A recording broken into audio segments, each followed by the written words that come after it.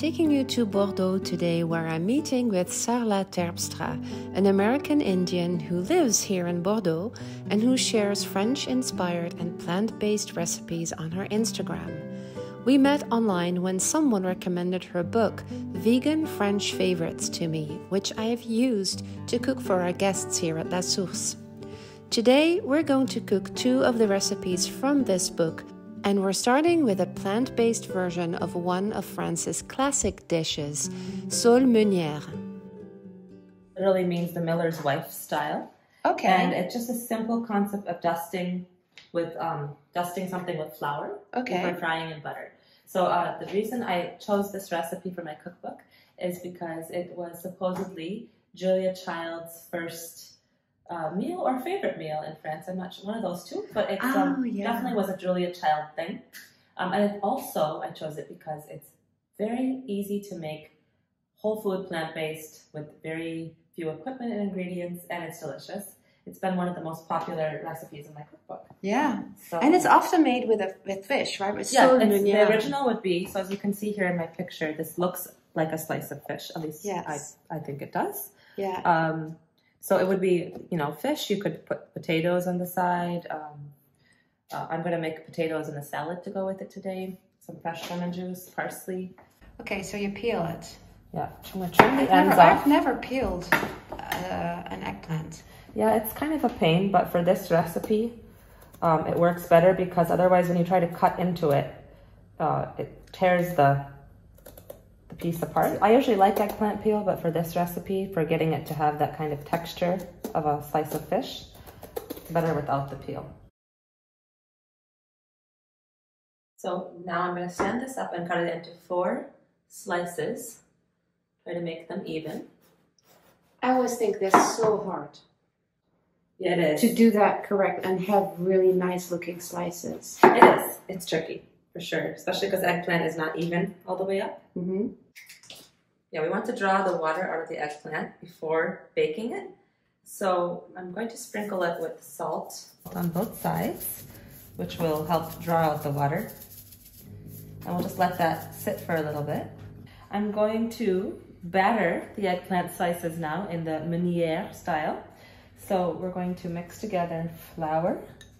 You can use gluten-free flour if you're gluten-free, and garlic powder and onion powder, about a half teaspoon of each.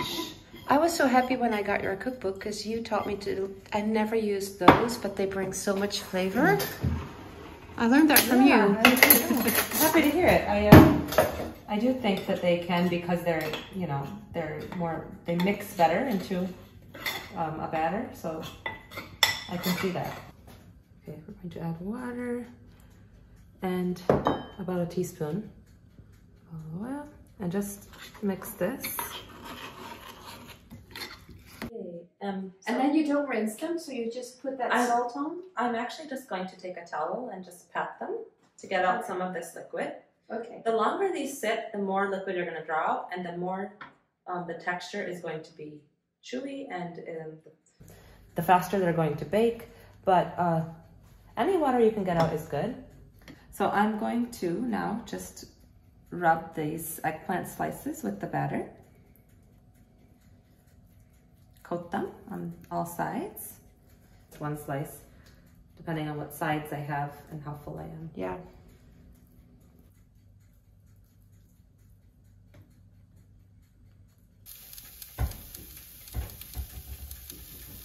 We're just going to make very simple potatoes and salad to go with our eggplant. I can't think of anything more French than potatoes and salad. Yeah, exactly. I always find little slugs and little bugs on my counter after I buy a salad. Yeah. People aren't used to finding those in vegetables anymore, but it's very natural. Like you get spinach from a real farm. You don't want to know what you find in there. Lots of protein. Lots of protein. Yeah, I've gotten used to it. When I first moved to France, I was like shocked the first few times because everything's so sanitized in the States. Yeah. Even at the organic markets, you won't really find that. So, really? Yeah, I mean, I haven't seen it much, even at the farmer's market in the States. Everything's very clean. Cheers.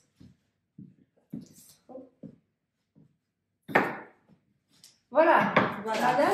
Thank you. that good? Yes. Maybe take it like some more detail. All right. Blue, the blue and white. Yeah. So calming with liquid brown.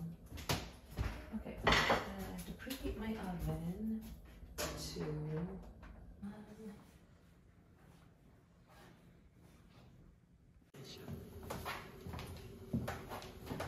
Do you know how I found your cookbook? Somebody recommended it to me on Instagram. Oh, who recommended it? I don't remember. Oh, that's funny. What I love about tarte tatin is it's so simple. It's just caramel, and apples, really, and some puff pastry. And butter and pastry. Yes, and for me, olive oil. But you could do vegan butter, and it would be really good. I think you need a little bit of common sense with cooking. Did you struggle with that making your recipes? Because I struggle with that, thinking, just to taste, or as much as you like, or just look at the texture and add a little more water if you think it needs it. But for recipes, I do struggle with that. I do try to be as clear, as direct, as precise as I can. But there are times when it's impossible. We all have different ovens. The apples are going to be a different size in your kitchen than they are in mine. So you do have to use your... It's a science, but it's also not a science. yeah, and it's also trust. Just trust your own intuition and what you feel. And if it fails, is what I've had. You probably have too. Oh yeah, so many things that fail. So many. You just try again, and then you figure out your perfect way of making a specific recipe, right? In fact, when I follow a recipe to a T is often when it fails, because I wasn't using my own wisdom along the way. Going, okay, in their kitchen this worked, but I have a different oven. I have, different ingredients here. So I'm going to peel and quarter these apples. And what I'm making is an apple tarte tatin, which is like a caramelized upside down apple tart. It's delicious. Delicious. Yeah, so you're being picky on how you place them, because that will determine how nice it looks, right? True, exactly. This is going to be the bottom, is going to be the top. I'm going to cook the apples a little, and then I'll use some olive oil for that. Okay. But just the sugar top that's going to go right here is just sugar and water. It's just a quick sauce. Okay. I'm going to add just a little splash of water to this. And I'm going to melt this. I'm going to be very quick. The minute it melts, don't want it to burn. As you know, sugar burns very quickly. So. Yeah. The minute it's all bubbly and melted, I pour it directly into this. Into the dish. Yes. You want it caramelized, not burnt. And as you can see, it starts melting instantly.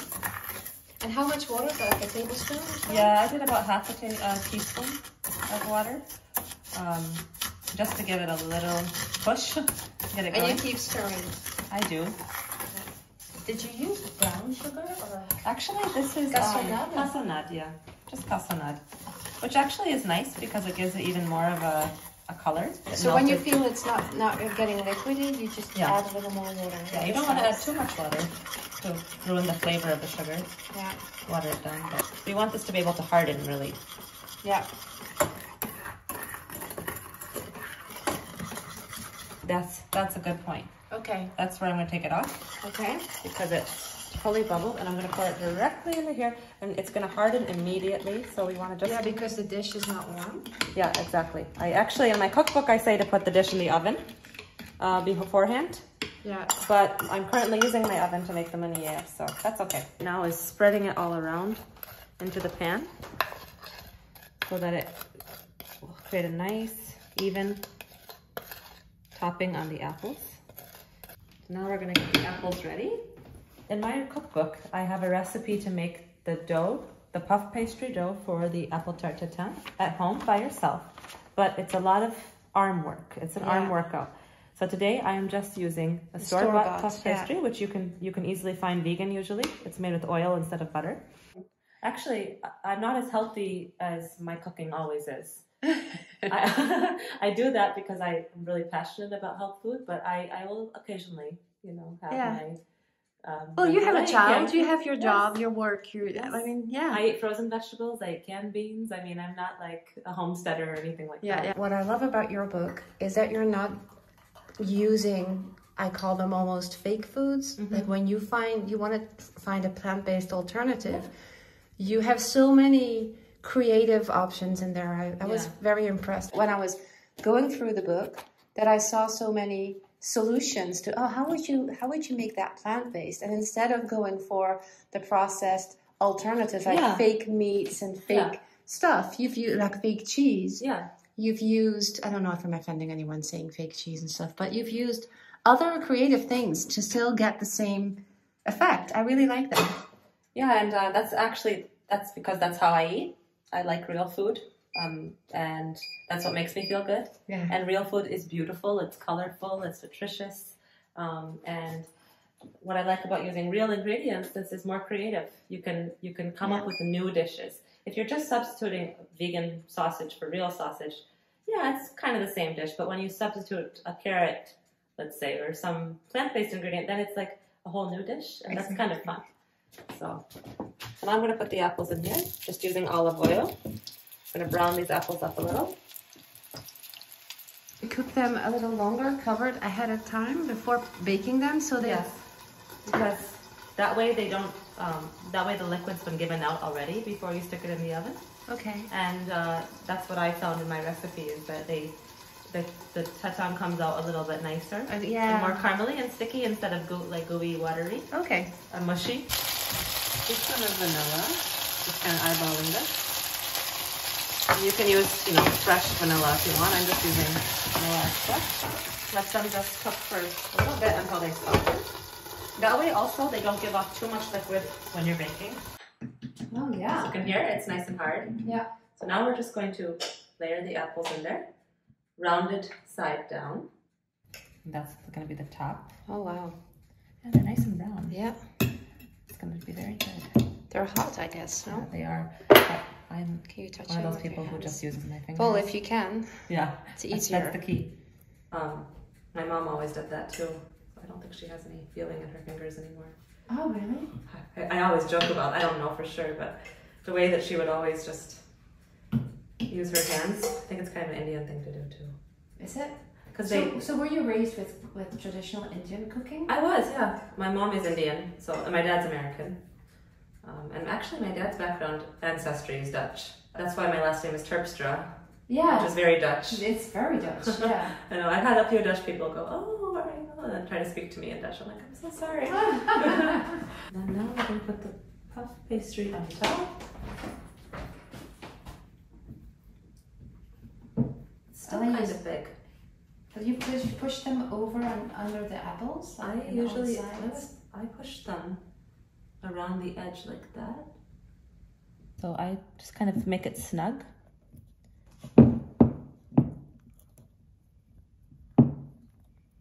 Yep, looks wonderful. And the more puff pastry, the better. So it's okay that this crust is a little bit folded up. So let some steam out while it cooks. Exactly, so it doesn't puff up with that. So it stays flat on top of the apples.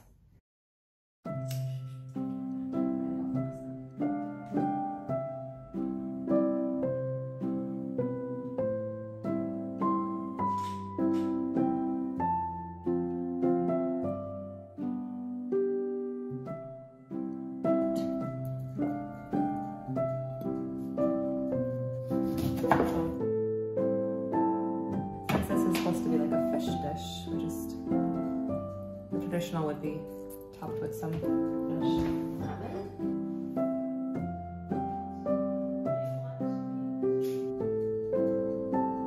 Again, this would be buttered probably traditionally. And then some fresh parsley and voila.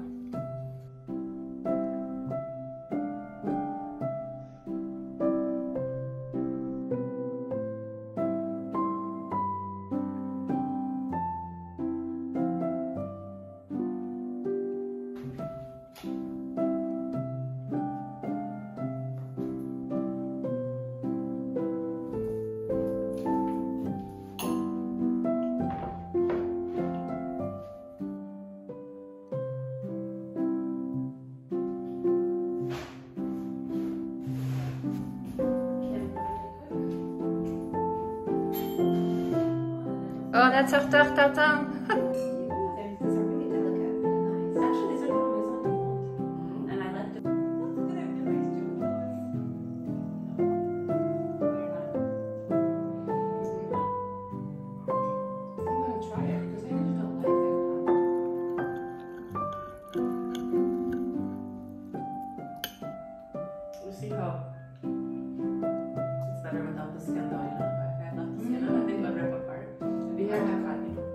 thing is normally it should be a nice short pan.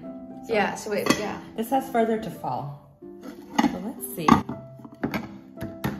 this works. Oh, not too bad. Okay. And so then you just put them back. Even Julia Childs says this. She goes, oh, you just put it back. Nobody, if people haven't been in the kitchen, they wouldn't even know. Ah, that right on top. Thank you so much, Sarala, for inviting us into your home and for sharing these recipes with us. If you want to follow Sarala, you can follow her on Instagram.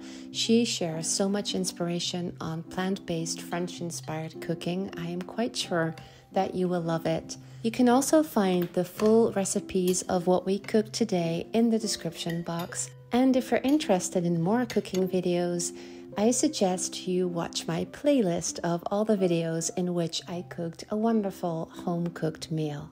Thanks so much for watching, and I will see you next time.